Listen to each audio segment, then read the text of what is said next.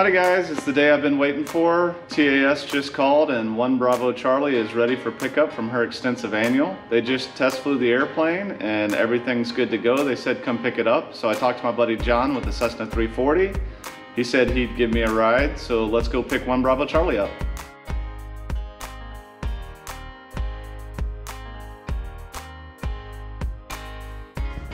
What do you think? Oh, you like the camera, huh? You gonna make the video? There we go. Everybody likes the doggy camera kisses. Hey Pearl, did you show Kevin your new food dish? Did you show Kevin your new food dish? How do you get your food? What do you do when you're hungry?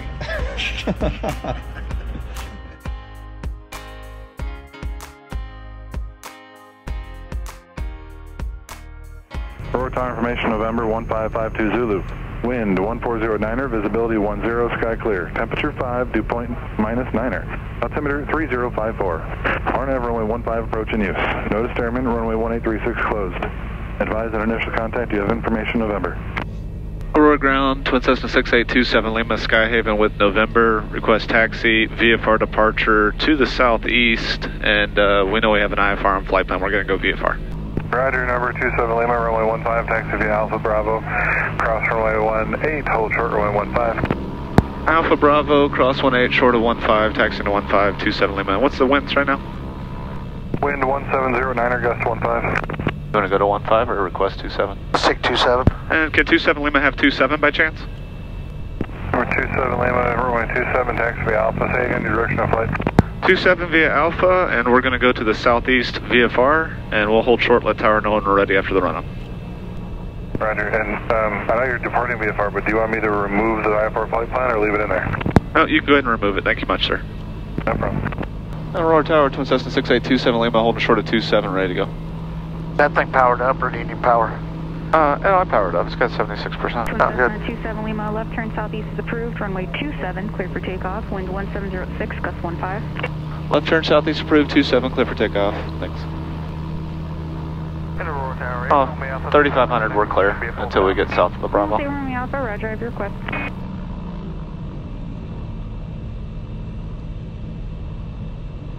Clear all around. Alright. Stiff left crosswind.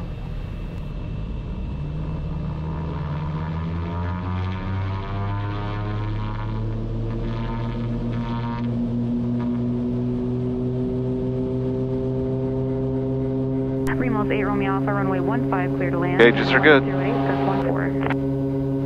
Clear to land. Alright, airspeed's alive. 80. 90. And rotate.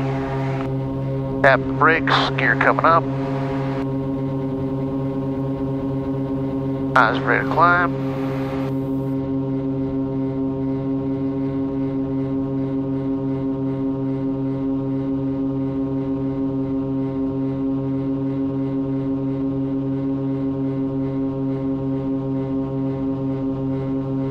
Man, it's nice out.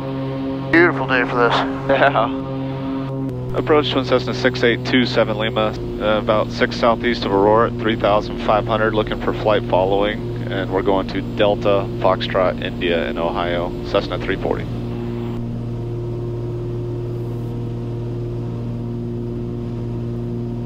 Number 6827 Lima, squawk 5145, ident. 5145, ident 27 Lima.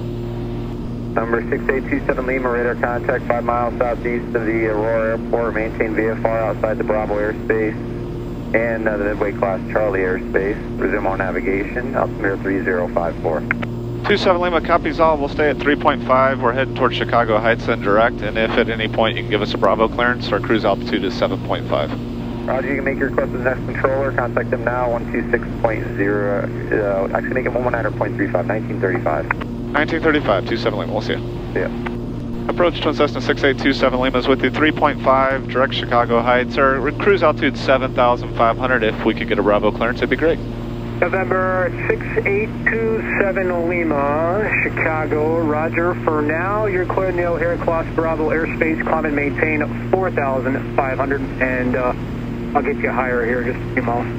Cleared the Bravo, going up to 4,500, 27 Lima, go Dogs. Hey, man. My buddy Eric, he was controller down at Atlanta Approach. He's a dog fan. Nice.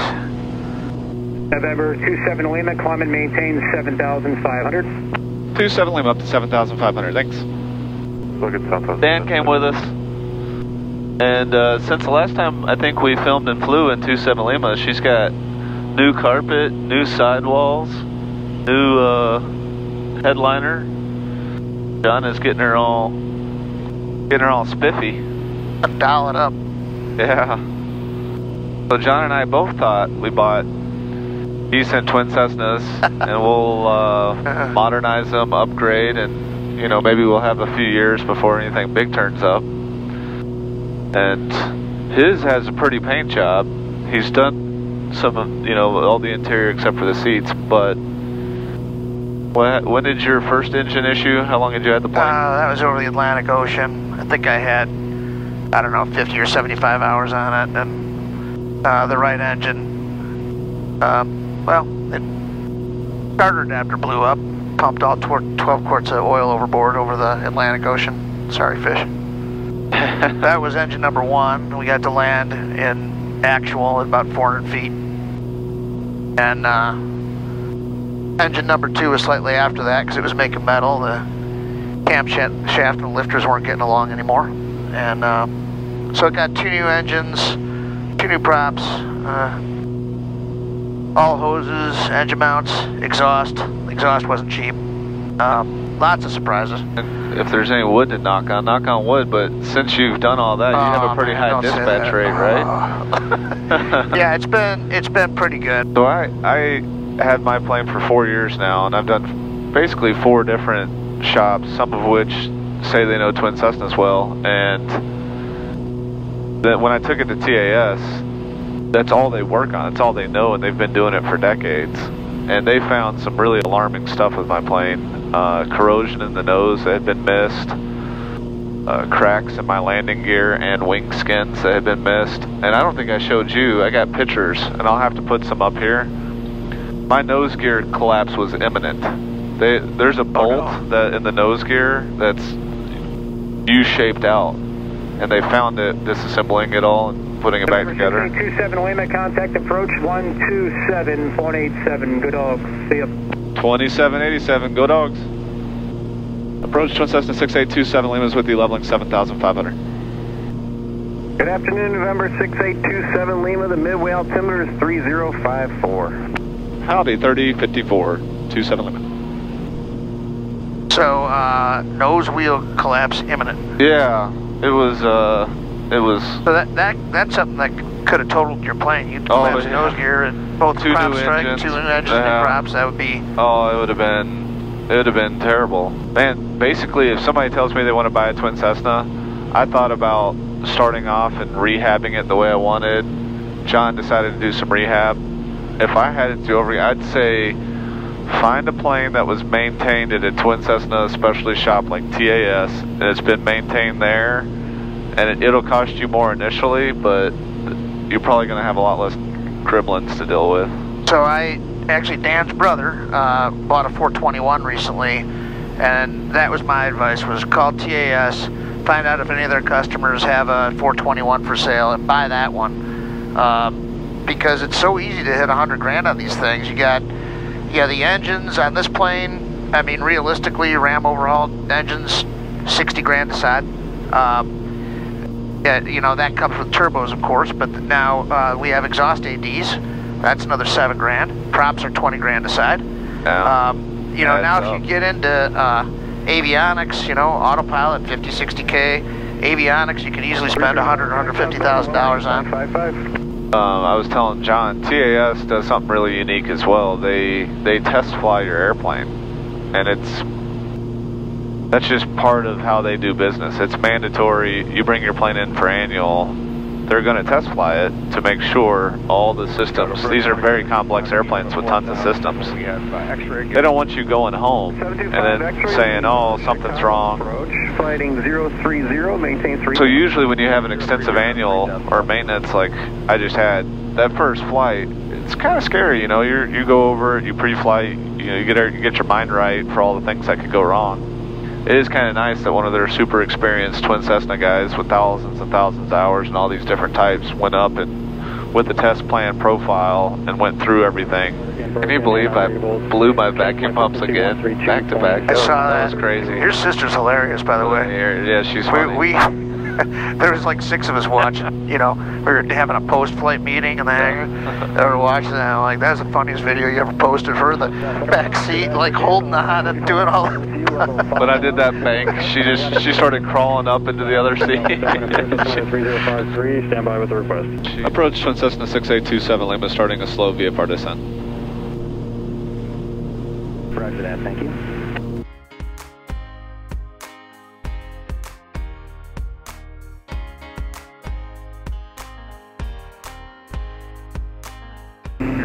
Lima, radar service terminated, squawk VFR, change to buzzer frequency approved, have a good day. 27 Lima, we'll see you, good day. Capital Golf. Defiance traffic, Twin Cessna 6827 Lima is 17 miles to the west, inbound for landing. We'll be landing straight in runway 12 Defiance. Seat belts, shoulder harnesses. That in the back here. We're set up front. Prop sync. Prop sync's up. Cabin differential pressure. Differential pressure is 0. Wing flaps. Wing flaps 20 degrees. Landing 30 gear. rather. Landing gear down 3 degrees. Fixtures. Fixtures set. Props. Props 2500. That is all. And we're clear to land. So used to setting everything up for an ILS and having everything stabilized. Yeah. I just VFR's off the hip. I'm not good at flying VFR anymore. I'm telling you, it's weird. Like, it's harder for me. Oh, it is, yeah. So I get it. IFR is so structured, stabilized, and The daggum autopilot will take you to the flare every Right. time. just a different skill. 78 Delta Charlie on downwind runway 85, thank you.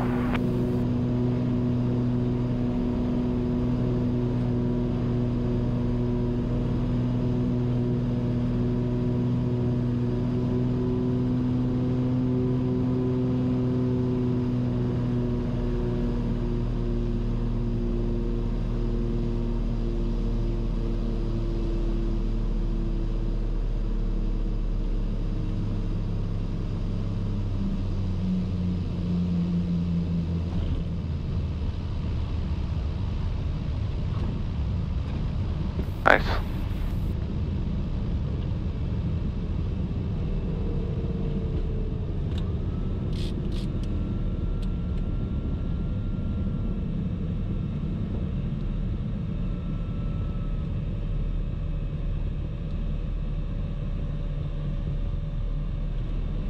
Yeah, it's like it's Christmas and I just walked downstairs. Right?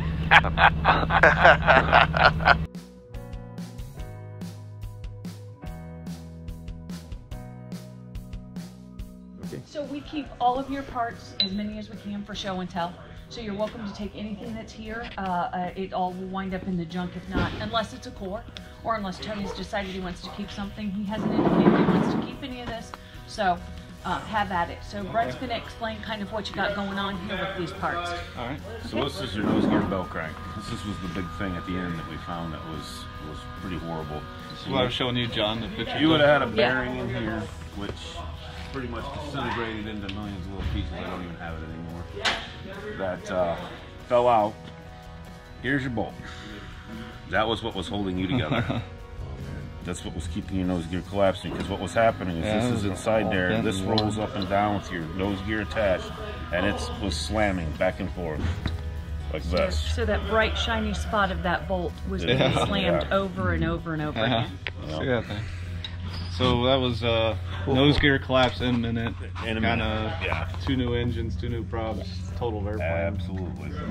Yep. Now, it didn't look like it was broken or cracked or anything, but how many more bangs it would have taken to Who go? knows? Right. It would have sheared, yeah. Well, it would have at some point. And the threads are damaged too, badly. Absolutely. It was difficult to remove in that condition. We were looking at this, and Tony and I determined that your rod was a little bent, and then the bearing would just fall in and out, and so we replaced all this to make sure you're good and safe. This was your stuff that was broke up inside your nose. Oh, okay, this is in the nose. This was all cracked out. This was all gone here. This is what we worked on. We pulled this out. Then we remember you had all the corrosion up in there. We cleaned all that on the left side of the airplane, and plus we put a stiffener in there too to keep this. I just sent him photos of the pretty pictures of how that came out. It happens, but I mean, this was exceptionally bad. See, this is an attempt at a repair that somebody else had done. So, it was cracked there too. Obviously, you recognize your strobe boxes. Just replaced with LEDs. That would have been in the back. Yeah. And your beacon. Some lights and other miscellaneous. More miscellaneous lights that you replaced with LEDs. Here is this is your motor mount. As you can see, a little bit of a slant to it, doesn't it? Yeah. I think it's tired. And this is where you can see that it was going off the tower, the mount that holds it to the engine. This was sliding off. Oh wow. So yeah, we caught that, and there's your other part that you can see. Bad. So that's pretty bad. Yeah. You got brake discs in here. Those were below minimums, so we replaced those. And there's the strobe from your wingtip in the box. Don't worry about it. Those were heavy. Yeah. You got your ELT we replaced. Remember you had that. So oh yeah. That's there is some paperwork. There's a re-registration that needs to happen on the ELT, and your paperwork is in the office. Why does the ELT need to be replaced? Was it just not functioning, or is it? I just wanted to put one of the 406. Okay. Because I was thinking, if we're on the way to the Bahamas and, I'm putting in the water, right. I can push that button, they'll know my WAS GPS spot as opposed to this thing, Nice. And being a controller, when they send the cat planes out to find these, it takes forever to triangulate and get some search and rescue on these things, and it's winter time. From experience, the 406 ELTs are very accurate, and the Air Force will call. Any time of the day or night, they will call. This is what was holding your landing gear up, your main gear. So that's what was cracked, and that's why we had to go after that. Yeah, that's the part. Yeah, that's how it was once we got into it.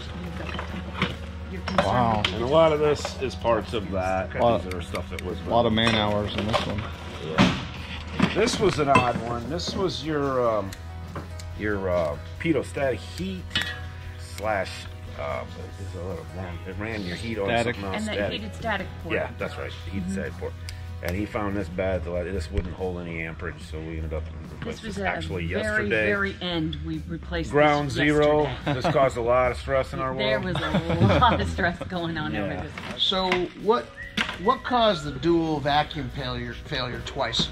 Let's call it a quadruple vacuum failure. That's a very interesting description. We had several boot issues going on all at the same time. One switch that Dan found that was blowing up.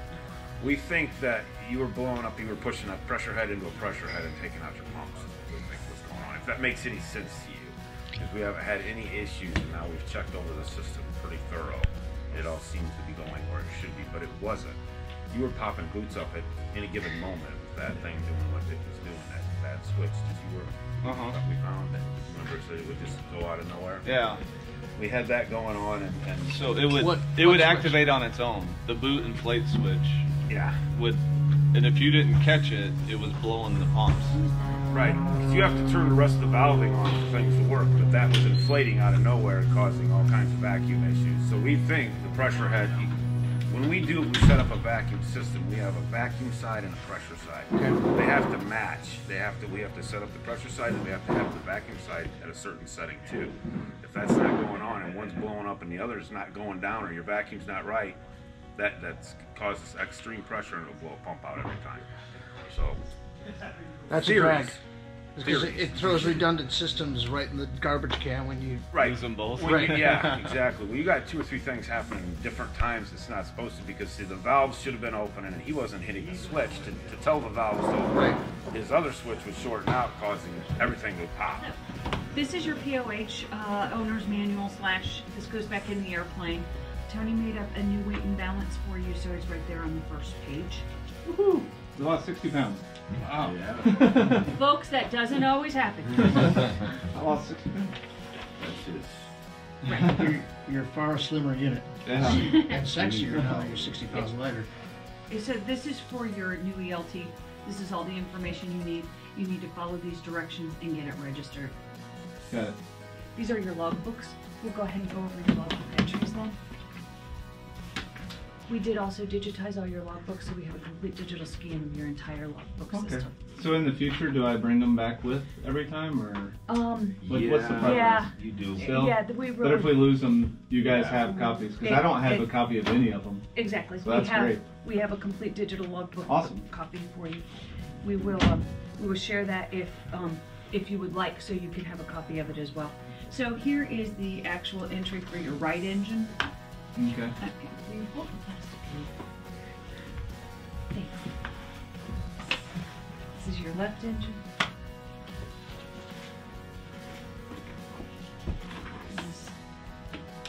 And this bad boy is your Blackstone reports. Okay. Yeah, I should be printing them out, but these are the ones you guys have. I'll print them out and just leave them in here. If that probably helps you guys. Right. What's a Blackstone report? Oil analysis. Okay. If you use them or not. I use the same ones that they use. I've always used the same company, so they have all the trends saved in there. That's great. One of the things that I will say for purposes of this conversation is, when you come here, you have to have your oil changed. If you come and you say, I've done it 10 hours ago, it doesn't matter, we change the oil. We need to see what's in it. We need to specifically, on your model airplanes, you would be wanting to look for enricher material or anything that might be inside the oil. And so, we will analysis what comes out of the airplane. Okay, so these are your AD notes. Yeah. So these would be the AD note that it is. Okay. And then the next reoccurring time. Okay. And you can use this to go ahead and sign it off if you want to. Yeah. And you could just do the dates on down. So you could flip through here and see all the different ones. I've never had my ADs Now you can make your whiteboard. Now I can make my whiteboard for the hangar. Yeah, those are color coded too. Absolutely. Oh, you're That's great. Oh, thank you. But Cockpit Capsule will take care of this for you. Cockpit Capsule will actually put it up on an app on your phone. You'll be able to see your specific information. The reason then we digitized your logs, we like to do that for our customers. We'll have a digital log copy. That way we can set up a profile for you. You don't have to worry about going through your logbooks and picking all this stuff. So I know, but I'm sure John is wondering what I'm talking about. So can you describe Cockpit Capsule? Sure. I'd love it if Christian would describe Cockpit Capsule. So on camera, John would like to know about Cockpit Capsule. So go ahead and give him that. It's an automated service. It's a digital maintenance management tool that does maintenance tracking at its core. So it'll track all of your AD notes, IFR certs, anything that's on a time related basis that needs to be tracked. It will do that. You'll have a box in your airplane that's installed, a piece of hardware. Okay. It communicates with your phone via an app, and that box is collecting all sorts of data, particularly your flight data. So it knows how long you've flown, knows how far you've flown, how high, all your flight particulars, if you will. And then the system is updating that on a regular basis, so it's always knowing, oh, you flew an hour and a half today, you flew an hour and a half here, and then it's updating. My biggest concerns are the AD compliance, especially with exhaust, because we have on the 340s, there's different stages that we have to A, B, C, D, and B through G, G being paragraph, G being the overhaul every 12 years requirement. So, and that's one that's easy to miss, because it's like every 75 hours a visual inspection's got to be done by a mechanic, not a pilot. Yes, there's a visual inspection that's done that. We do that basically at every oil change. But yeah, that's a good one where it comes up all the time, and this would alert you to that. As you get close to those, it goes from you and tells you green status on the bar or an OK status to a critical. It's like yellow, and then like overrun basically. That's an app you guys developed? Yeah, so it's an app, and the best place to actually view stuff is on the browser-based portal. You can find information on the app that'll give you the critical stuff and everything you need, but the majority of the data, the most in-depth, the most specific data is in the back-end portal, because you'll also be able to download information from your engine monitor. So when Kevin upgrades his, if he does that, it'll be connected to that, so it'll automatically stream and download all your JPI data, and it'll move that too, so you're actually getting that all in one place. You start to kind of get a feel from a back-end data sense of what your airplane's health is actually like. So that's sort of where it is kind of going in the future, but right now it's particularly trying to keep you compliant with your AD notes, with your IFR certs, with your annual, with your oil changes, and all that kind of stuff. This all feeds into like our want to, not only when you're here, but when you've left, help you as much as possible. If you're one of our customers, you're one of our people. Like you're a family. Brent is going to call you at Saturday at 8 o'clock and make sure you're not dead. You know, we really, the whole idea is everything is about hopefully showing you, whether it's the flight training we do, or the cockpit capsule unit, or the spares box. It's all about trying to make sure that you're dispatch reliable, because we grew up, our company-wide, we grew up as needing to be dispatch reliable, and wanting to make sure we're taking care of our customers as much as we can when we can't physically be there. This is all of your yellow tags and 8130s. So, you know, you have to keep all of those. I'm trying not to mess up his little fancy thing. But they are all in here. He tries to mark them by hand. I'm not sure if he has gotten to that this time, or if he just threw them in the book. Sometimes he'll mark the year by hand, sometimes not. But this is every certification for all the parts that we have. Okay. These are your prop logs, would be the same. Then your historical logs in here, and the rest of this would be weight and balance data. This would be the actual full-size weight and balance should be in here. Yep. So there's that, and these are your 337 forms. So these would have been the major repair and alterations that we accomplished during this particular. Gotcha. Okay, so this is your bill. So we can talk money whenever you're ready. There's your 60 pounds right there. We're gonna leave you guys alone. Yeah, this will only take me a second if we can have a moment to run through it.